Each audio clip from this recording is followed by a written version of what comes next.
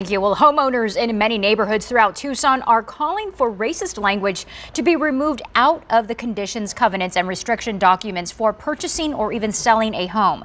News 4 Tucson's Gabrielle Parrish spoke with a U of A professor that noticed the racist language when he was purchasing a home. Gabrielle. Yes, and I'm here at City Hall where City Council members discussed during a meeting today of how to remove that racist language from the covenants, conditions, and restrictions. Now, that has been in place since the 1920s, but they are calling on the Arizona State Legislator's office to help remove that language.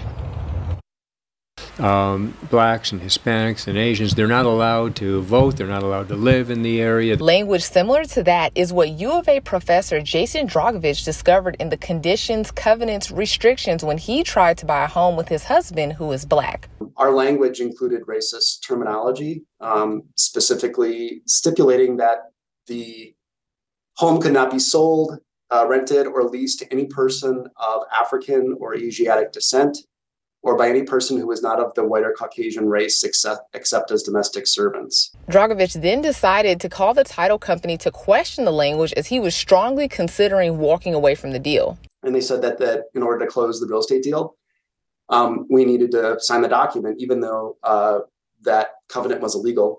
And I said, well, my husband is African American. What do you want me? What would you tell him? And they said, well, tell him not to worry about it because it's illegal. The U of A professor wants the racist language removed from all CC&Rs, as the Supreme Court ruled in 1948 that racial restrictive housing is not enforceable. But this language still exists within the CC&Rs of neighborhoods like Miramonte, Catalina Vista, Palo Verde, the Midtown area, and more. So even if we wanted to modify the document to correct for the racist language, the way our covenants are written, at least for our neighborhood, prevent us from doing that. Now the U of A professor is creating a map locating more than 150 neighborhoods in the Tucson area that has that racist language in its covenants, conditions, and restrictions.